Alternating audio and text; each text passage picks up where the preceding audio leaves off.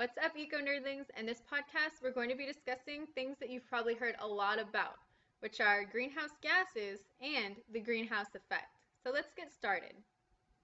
So the core case study in this unit is that studying a volcano to understand climate changes. So in 1991, a NASA scientist correctly predicted that the Philippines explosion would cool the average temperature of Earth by about half a degree Celsius over a 15-month period, and then it would return back to normal by 1995.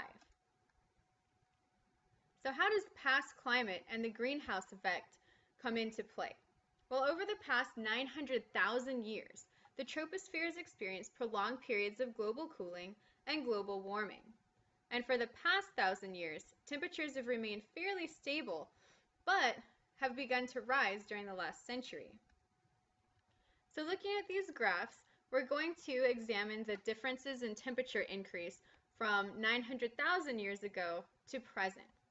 So this graph right here is basically a broad scale. So looking at 900,000 years ago, the average surface temperature was about 14 degrees Celsius. And we have highs and lows, so around 750,000 years ago was pretty low, and the temperature was about 10 degrees Celsius. Moving up here, this is one of the hotter temperatures, so I'd say about 350,000. We have a high surface temperature of about 16 degrees Celsius. Same thing about 100,000 years ago, and then presently we're starting to see a spike right here as well. So over the past 130 years, you can see there's quite a big increase in the temperature between about 1960 and 2000.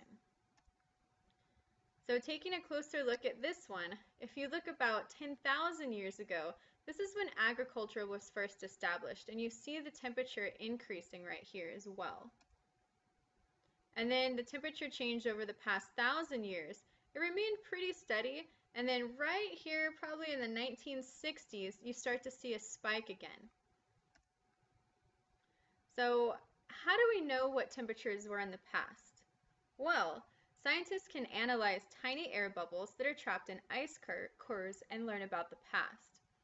So they can tell us what the composition of the troposphere was, what the temperature trends in those time periods were, and the different greenhouse gas concentrations as well. They can also tell us what the solar, snowfall, and forest fire activity was. So in 2005, an ice core showed that carbon dioxide levels in the troposphere are the highest that they've been in over 650,000 years. So there are three major factors that shape Earth's climate. Of course, we have the sun, and the sun is our source of all solar radiation. The greenhouse effect that warms the Earth's lower troposphere and the surface because of the presence of greenhouse gases. The ocean stores carbon dioxide and heat, and it evaporates and receives water, and it moves stored heat to other parts of the world. We also have natural cooling processes that occur through water vapor in the troposphere as heat rises. The major greenhouse gases in the lower atmosphere are water vapor, carbon dioxide, methane, and nitrous oxide. Make sure you know the major greenhouse gases. So these gases have always been present in Earth's troposphere in varying concentrations. And fluctuations in these gases, plus changes in solar output, are the major factors causing the changes in the tropospheric temperature over the past 400,000 years. So increases in average concentrations of three greenhouse gases in the troposphere between 1860 and 2004 are shown on the side right here. Most of them are due to fossil fuel burning, deforestation, and agriculture. So if you look at carbon dioxide right here, you see pretty much an exponential growth of increase in carbon dioxide output. As far as methane goes, you see pretty much an exponential growth, and then around 2000, you finally start to see a little bit of leveling off. Same thing for nitrous oxide, we have exponential growth, and then around 2000, we have a little bit of a leveling off. So climate change and anthropogenic activities, or human activities. So evidence that Earth's troposphere is warming is mostly because of human actions. In the 20th century, it's been the hottest century in the past 1,000 years. And since 1900, the Earth's average tropospheric temperature has risen at 0.6 degrees Celsius. Over the past 50 years, Arctic temperatures have risen almost twice as fast as those in the rest of the world. And we have glaciers and floating sea ice that are melting and shrinking at increasing rates. And this, in turn, is basically taking away habitats of some of the natural wildlife, including polar bears, which has been something you've probably seen on the news a lot lately.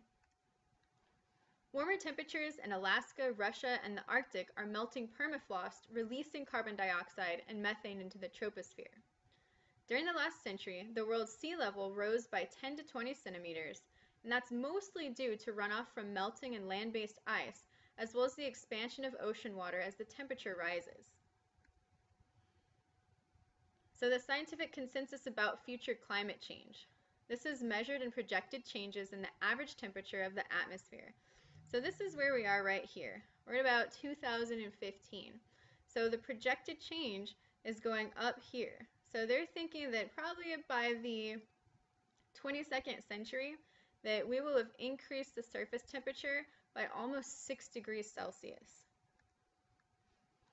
So some factors that can amplify and some factors can actually dampen projected global warming.